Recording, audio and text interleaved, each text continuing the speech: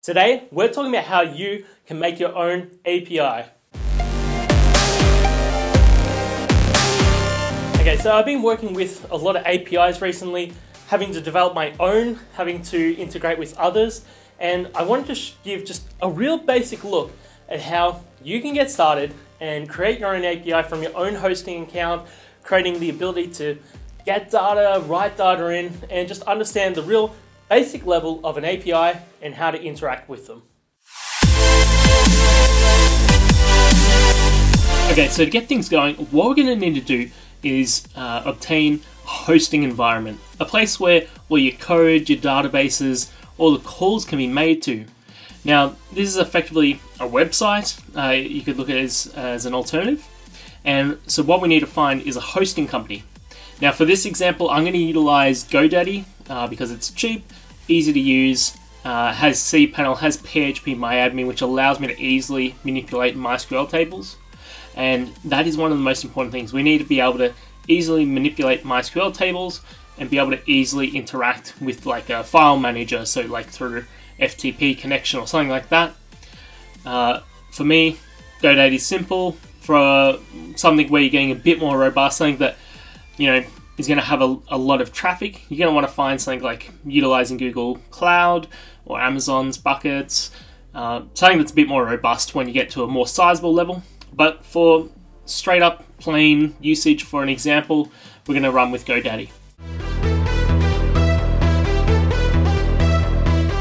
Okay, so I've gone through the creation process on GoDaddy to set up a basic cPanel account. So now I have a blank website. So I've got, if I head to the codingarm.com, we'll now get a coming soon page because that's the default of GoDaddy. So what we're going to do is, in here, we're going to do a few specific things. We're now going to create a dummy database table, a reading and a writing function to that table as well. So let's start with the table. So in cPanel, and I'm going to assume you have cPanel here, you're going to have PHPMyAdmin. If you don't have PHPMyAdmin, you're going to have some sort of MySQL based interaction tool. If you don't have that, then you're going to start running challenges because then you're going to have to do it through code. I definitely recommend getting a host that allows for something like PHPMyAdmin. Okay, so now that we're in PHPMyAdmin, you're able to see down the left here all the databases you currently have. In my one, I actually don't have any pre-set up databases. I'm going to have to set one up myself. I'm going to assume that you're going to be in a similar boat, but if you do have a pre-existing one, you can continue to use that. In here, we're going to go back to cPanel and just set one up. So let's search for the word database, and let's just use the database wizard because it makes the process pretty simple. I'm going to call the database API data. Go next step. And then we're going to set up a user with a password. So I'm going to pause this so you don't get my username and password. Okay, and so once you're past setting up the username, we want to select what privileges we want to have. In my case, I'm just going to select all privileges. If you did want to only allow very specific actions like getting data out and inserting data, you could choose just very specific privileges here. So as an example, for what we're wanting to do here, we're just wanting to allow a user to select some data out and also be able to insert some data in. So you could just select these two. Now it's worth noting that we're going to continue this series and expand it out further. So I'm going to select all privileges for now because in time I'm most likely going to want all of those. And so now we've finished the wizard. So now if we go back to PHPMyAdmin, so let's go PHPMyAdmin, we'll now see in the PHPMyAdmin area down the left side is an API data database. Okay, so now that we have the API database set up, what we need to do is actually go through and create some, or at least a table. Now you can have many tables. Tables are utilized to store information that can be retrieved later. So we're going to just create a real basic API here, and I'm going to call this table API information. And the number of columns we're going to have, let's just specify 4 columns for now, and we can change this at a later date. So we're going to hit go. We're going to create an ID, so that is a unique identifier for each entry in this system. We're going to leave the type as an integer. We're going to set the length to 11. We want its index to be primary, and we will have this auto increment. There it is. I was going to say it's normally on this screen, but it was hiding. So we have an identifier. We are going to put in a post title, and then post information. We're going to make the post title a varchar, so that is a string of up to 255 characters. It might be excessive for a title, but that's fine. And we're going to make the post information a text element, so they can continuously just grow. And we're also going to create a creation dates field, so that we can keep a record of when these occur. So we're going to make this a date time based entry. And we're not going to allow any nulls, so we're going to hit save, and that's now going to be our table. So we're going to be storing a unique identifier for each entry, the post title, so a visual title for the user, the information related to that, and the date that it was created. So now that we have the database set up and the tables for that set up as well, what we need to do is utilize an SFTP or FTP connection to the server and set up all our requesting to be able to insert the information and also to read it back. And so to do that, I'm going to be utilizing Sublime with the SFTP extension. You can use Dreamweaver, you can use whatever you have. You could use cPanel as well, just using the file manager. Not a big fan of that because it doesn't show all the code and all that sort of stuff, but I just find Sublime easiest. So there's a few different steps we need to go under. We need to firstly have a connection to the database. With an active connection to the database, then we're able to go through and actually allow a user to insert some information when they have relevant credentials. And then we also have the ability to allow them to read information out of the database when they have relevant credentials. Now these credentials could be as simple as a string that they have to enter in, almost like a password, or it could be even no credentials. You could just have anyone can call this as long as they know that this endpoint is available. So I'm going to go through, I'm going to set up the basic code for a MySQL database connection, and then we're going to go through and do the read and writing sections. Okay, so I've gone ahead and put in the basic level of MySQL connection to the database. There's a lot more error handling, a lot more you could do here, but we're just going real basic here just to get things started. So basically I've written a function that sets a host name, database username, password, and database name. I've kept these all blank for right now so you can't find my information. We're then creating a MySQL connection using the variables that we have set, and we're then effectively just checking to see if the connection had an error or not. If it has an error, then we're going to return that to screen and exit the script. Otherwise, we're going to return the connection for the user. So we're going to have a variable here called connection, and we're going to utilize the function that we just created. So that's going to allow us to create a connection. What we then need to do is figure out what operation are we actually doing here. Like, are we inserting data? Are we reading data back out? So let's just write another function which is going to allow us to get some information out. So we're going to have a function that allows us to understand if what action is this user looking to take. So we're going to call this function get the data, just for something fun. We're going to need to send through a key, and what this is going to do is it's going to look for information that the user has sent through via different means. So we're going to have the return value is going to default to nothing at first, and then we're going to have basically if is set, if the $_post $key, so if someone sends through a form which includes the key of whatever value we need to obtain, then we want the return value to equal that information. Wow, learn to type.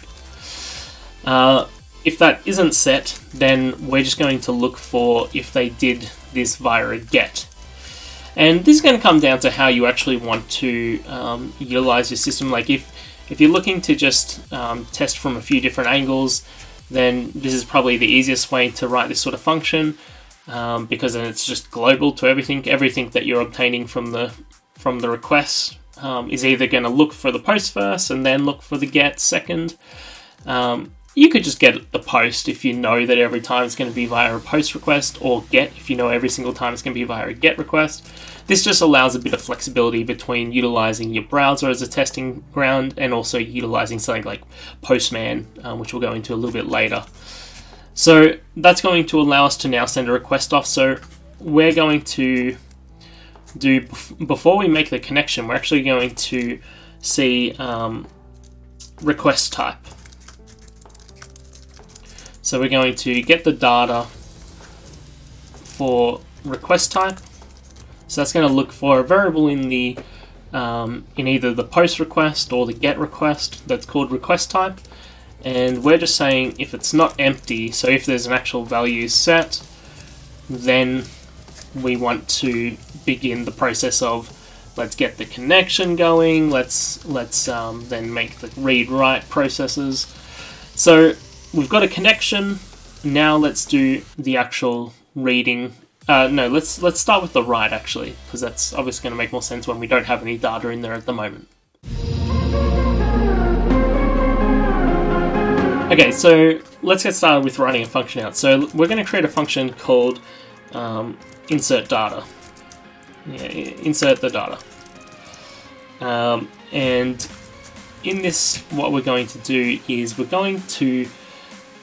going to send through any variables. We could send through variables and make it a bit more robust, but we'll just run with this for now. So we're going to get the information in this function. So we're going to retrieve the post title, because we had post title as one of the items in the database table. So we want to get the data on the post title, and we also want to do that for the post information, because that was another field in the database table as well. Along with that, we want to have a creation date that we're going to insert into the database. I believe the default for GoDaddy it goes year, month, day with dashes between, and then hours, minutes, seconds. So that should be the default. I believe that's the default date format.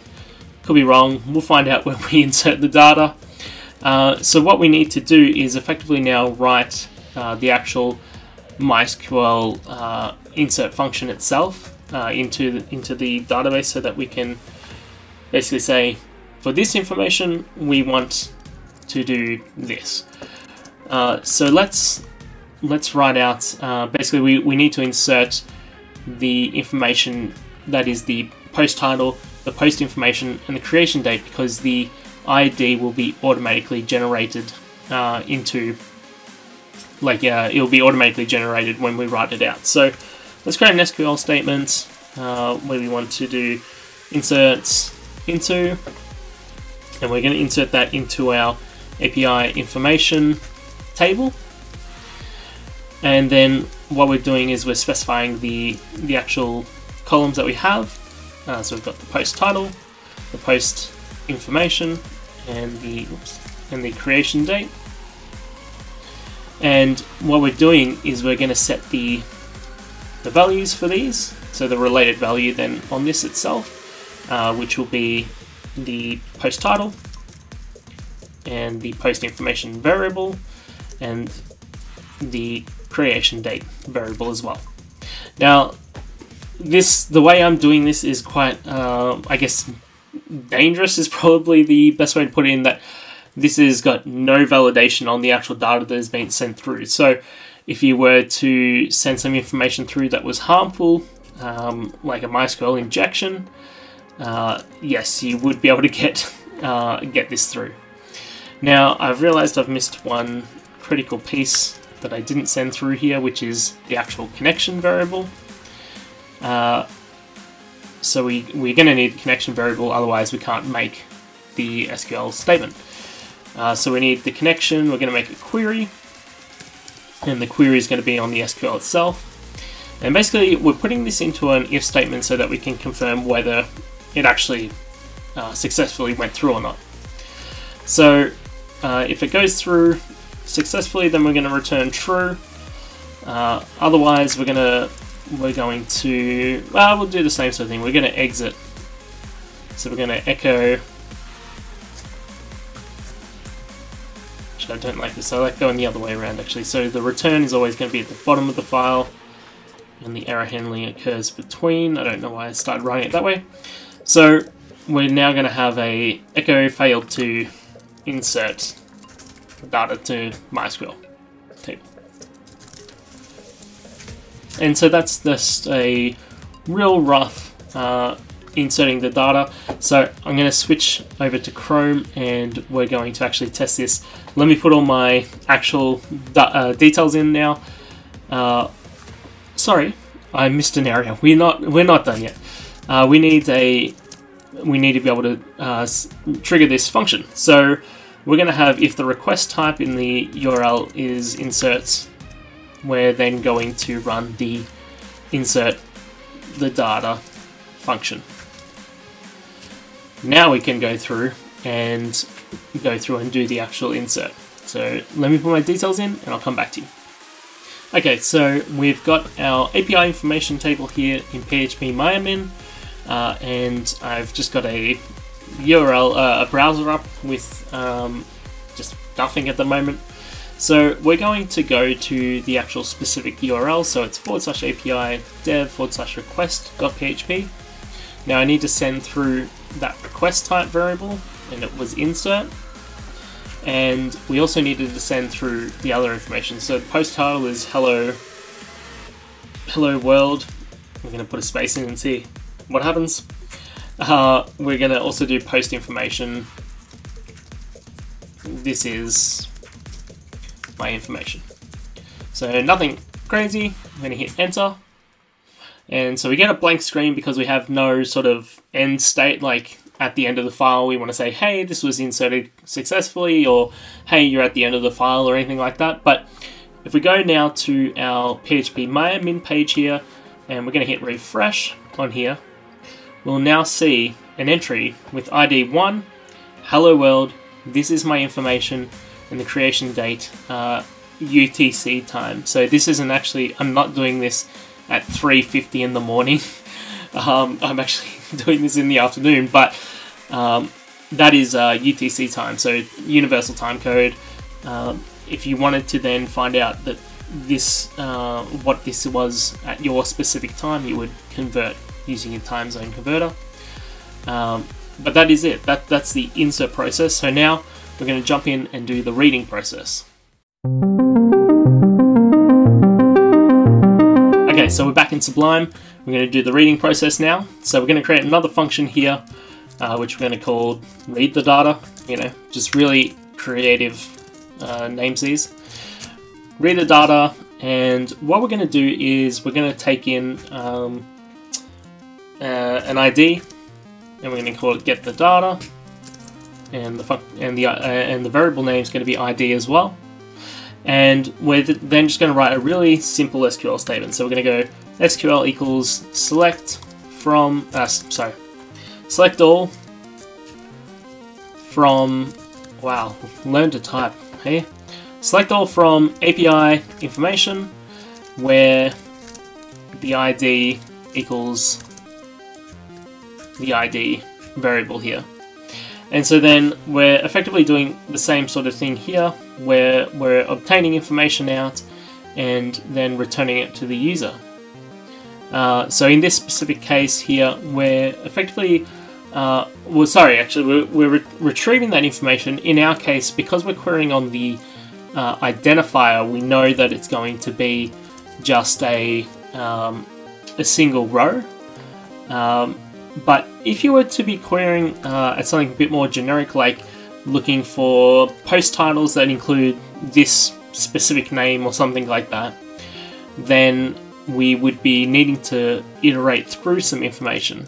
So in our case, we're still going to run the connection query, the line here, and we're just going to copy and paste that, and we're going to say still here we're going to need to run this sort of thing, but we're going to change this around so that instead of it just providing an error back, because it's possible that you request a piece of information that's not there. So we're running a request. We're going to go if it's empty, if the results are empty, then we're going to say, hey, there's nothing that was found. So we're going to say failed to select data from MySQL table. Otherwise, what we're going to do is we're going to handle the output here. This is not a great way to write code. It's just a way to demonstrate basic MySQL usage. So we're going to say for each result, as a result, we're going to echo out some information. So we're going to put this in an unordered list. So we're going to put a UL at the top, and we're also going to close that afterwards. And inside here we're going to have list item, and in this we want to just show the related information. So we're going to have the post title first, so the results post title separated by a dash, and then we're going to also include the result post information. And that will be then in a list. In our case it's only going to be one because we only have one result, but that's going to show out in a list format to the end user the information that they've requested. So we then need to expand our little function down, or information down below here, where we also need to set an else if. Else if the request type is I'm just going to say get info. So if they're requesting to get info, we want to run the read the data function, where it's going to echo out the information to the user. So now let's go back to Chrome and let's run this request. So bring Chrome back up, and in here we're going to say, what did we say again? I've already forgotten at this stage. Get info. So get info, and get rid of all this stuff afterwards. So the request type is get info, and the ID equals 1. And so now we have the hello world, this is my information, returning back to the screen. And so this, in a real big nutshell, is the basics of an API. And so that's it, guys. That's how you take a basic level hosting package, creating tables, creating the reading, the writing, and create a real basic level API. As I said throughout the video, it is basic. It's not like it's a full-on indestructible API. It is really simple usage, but it is a really easy starting ground to creating your own API. Where you take it from here, I'd love to hear. Shoot it through in the comments.